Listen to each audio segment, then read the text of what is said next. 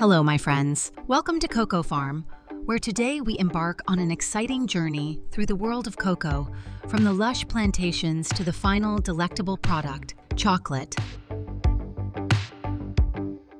In this documentary, we will explore the fascinating process of cocoa fruit harvesting, cocoa bean processing, and the intricate steps taken in factories to produce the chocolate we all love. Additionally, we will discuss the cultivation, care, harvesting, processing, and export statistics for 2023.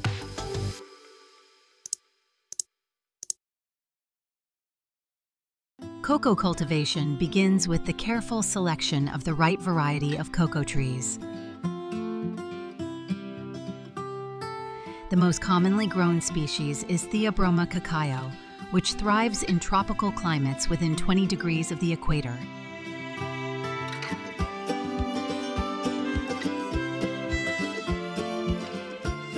The cultivation process starts with planting cocoa seeds in nurseries, where they are nurtured until they are strong enough to be transplanted to the main plantation. Cocoa trees require rich, well-drained soils and regular rainfall to flourish. Farmers often plant shade trees alongside cocoa plants to protect them from direct sunlight and maintain the right humidity levels. These shade trees also contribute to the biodiversity of the plantation, promoting a healthier ecosystem. Once transplanted, cocoa trees need consistent care, which includes regular pruning to remove dead or diseased branches, mulching to retain soil moisture, and applying organic fertilizers to enrich the soil. Pest and disease management is crucial, as cocoa trees are susceptible to various pests, such as cocoa pod borers and diseases like black pod disease. Integrated pest management practices are often employed to minimize the use of chemical pesticides, promoting a more sustainable farming approach. The journey of a cocoa tree from seedling to maturity is a process that takes several years. After about 3 to 5 years, the trees begin to bear fruit. The flowers of the cocoa tree, which grow directly on the trunk and branches, are pollinated by tiny insects known as midges. Once pollinated, these flowers develop into cocoa pods. Cocoa fruits, or pods, take about 5 to 6 months to mature after pollination. The color of the pods varies depending on the variety of the cocoa tree, ranging from green to yellow to reddish hues.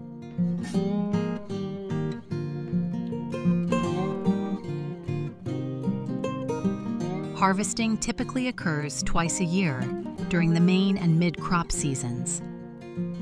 Farmers use sharp machetes to cut the ripe pods from the trees, ensuring they do not damage the branches, which would affect future yields. The timing of the harvest is crucial, as overripe pods can lead to poor quality beans. Once harvested, the pods are gathered and opened to extract the precious cocoa beans. Each pod contains 20 to 50 beans, encased in a sweet white pulp. The beans and pulp are scooped out and placed in containers for the next crucial step. Placed in containers for the next crucial step. Fermentation is a vital process that develops the bean's flavor. The extracted beans and pulp are placed in shallow wooden boxes or baskets and covered with banana leaves. Fermentation usually lasts for 5 to 7 days, during which the pulp liquefies and the beans undergo biochemical changes. These changes are essential for developing the bean's characteristic chocolate flavor. After fermentation, the beans are spread out under the sun to dry. This drying process can take 1 to 2 weeks, depending on weather conditions. During drying, the beans are regularly turned to ensure even drying and prevent mold growth. Properly dried beans will have a moisture content of about 7%, making them ready for the next stage processing. The dried cocoa beans are then cleaned and roasted to enhance their flavor and aroma. Roasting temperatures and times vary depending on the desired flavor profile, but typically, beans are roasted at temperatures between 250 to 350 degrees Fahrenheit for 30 to 60 minutes. The roasting process not only develops the flavor but also sterilizes the beans, making them safe for consumption. After roasting, the beans are cracked and winnowed to remove the outer shell, leaving behind the cocoa nibs. These nibs are then ground into a thick paste known as cocoa liquor or cocoa mass. Cocoa liquor is the primary ingredient for making chocolate, and it can be further processed into cocoa powder and cocoa butter. In factories, the cocoa liquor is mixed with other ingredients such as sugar, milk, and additional cocoa butter to make different types of chocolate. The mixture is then refined to achieve a smooth texture. This refining process involves passing the mixture through a series of rollers to reduce particle size. The next step is conching, where the chocolate mixture is continuously mixed and aerated to develop its flavor and smoothness. Conching can last anywhere from a few hours to several days, depending on the desired quality of the chocolate.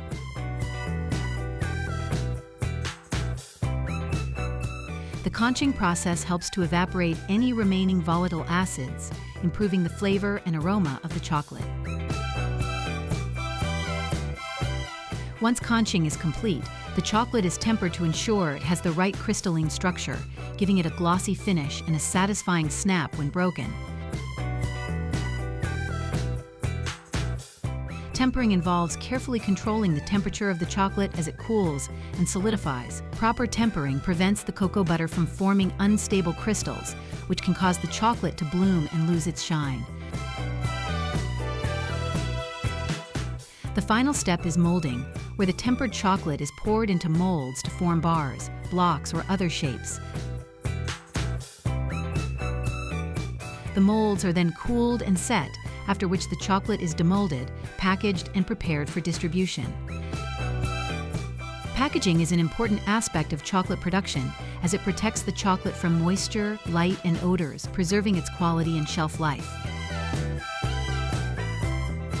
The final step is molding, where the tempered chocolate is poured into molds to form bars, blocks, or other shapes. The molds are then cooled and set, after which the chocolate is demolded, packaged, and prepared for distribution.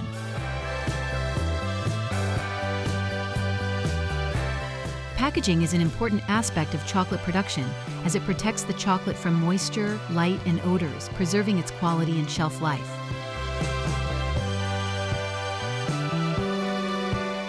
In terms of chocolate exports, the market value soared to over $56 billion in 2023.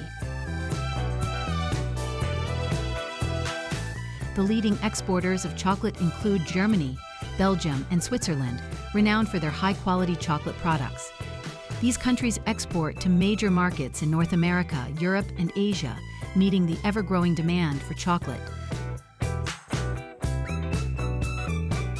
The rising popularity of premium and artisanal chocolate has also contributed to the increase in export values.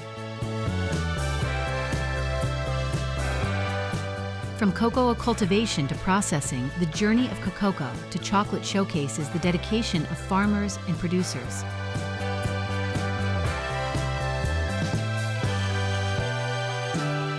Understanding this process helps us appreciate chocolate and the efforts behind it.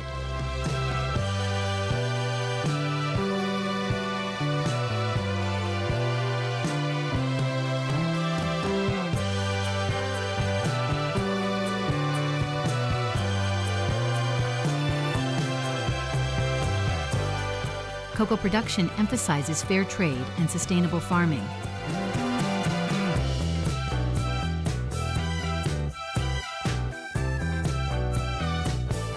We hope you enjoyed this journey. Stay tuned for more documentaries on agriculture and food. Thank you for watching, and don't forget to like, comment, and subscribe.